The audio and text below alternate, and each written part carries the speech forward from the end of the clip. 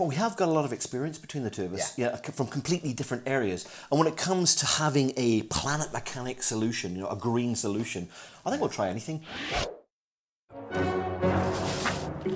If Jem can find a way of reflecting enough sunlight onto the paella, he stands a good chance of cooking it thoroughly without poisoning the festival goers.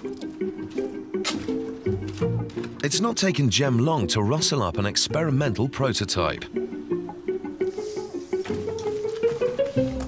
Dick, what are you doing, mate? I've got a long-powered death ray. It's amazing. Suck the air out of here, it then pulls that into a curve. That curve then focuses the sunlight on anything and you can fry it. I don't believe it. Check this, right? When Jem sucks the air out of the big bowl, the reflective cover is pulled into a curve.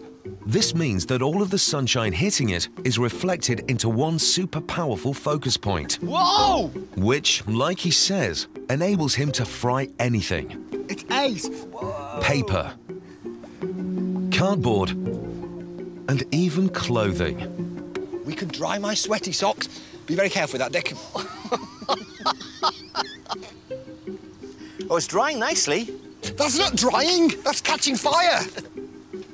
Bit of damage, mate. Clearly, Jem's solar cooker is still a work in progress.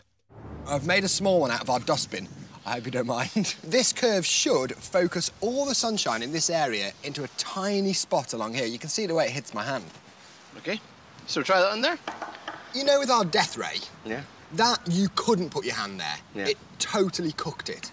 But this one doesn't focus it to a point, it focuses it to a line. So I think we're going to need to go much bigger. We want a big trough full of paella, so this is the right shape for us. Oh, so we can't spear paella onto a stick. I think it's achievable. I think we just need to go bigger and bigger and bigger. Keep going, big man. I'm on toes. OK, that'll do. There you go. Keep going, keep going, keep going, yeah. Now they maneuver the whole cooker towards the far corner of the tent. It's their last ray of hope. That's good. The guys are looking drained, but their guests seem happy enough with Dick's choice of sherry.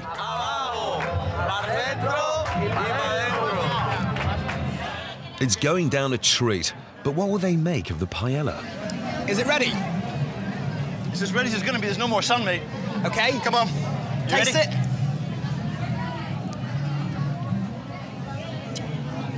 Well, it's all right if you're hungry.